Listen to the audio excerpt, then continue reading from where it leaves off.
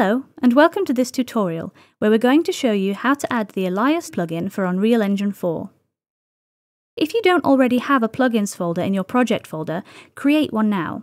It should be on the same level as content and the U project file.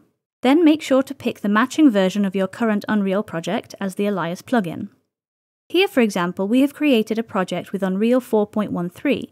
So let's take the Elias2_UE4 inside the 413 folder and put it in the plugins folder. If you're using a C++ project, you may need to right-click the U project and select Generate Visual Studio Project Files.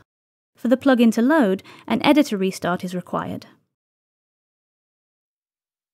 Import an Elias MePro file via the content browser.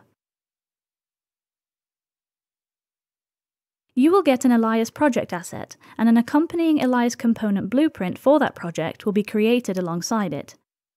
Note that you don't have to copy the MePro and audio files to your Unreal project folder before importing.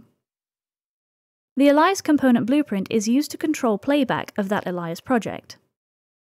The Elias component can be added to an actor in the world, or it can be created via a call to the Spawn Elias blueprint node. If the component's auto-activate property is true, it will immediately begin playback when its containing actor activates, or when it's created from a Spawn Elias node. You can call specific Elias functions such as play, stop, set level, etc. either within your Elias component blueprint or externally on a reference to it.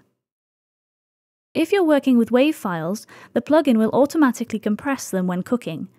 The compression settings are defined by a value from 0 to 100, the same as for other Unreal Audio assets. For further details, please view the Elias UE4 plugin manual located in the documentation folder.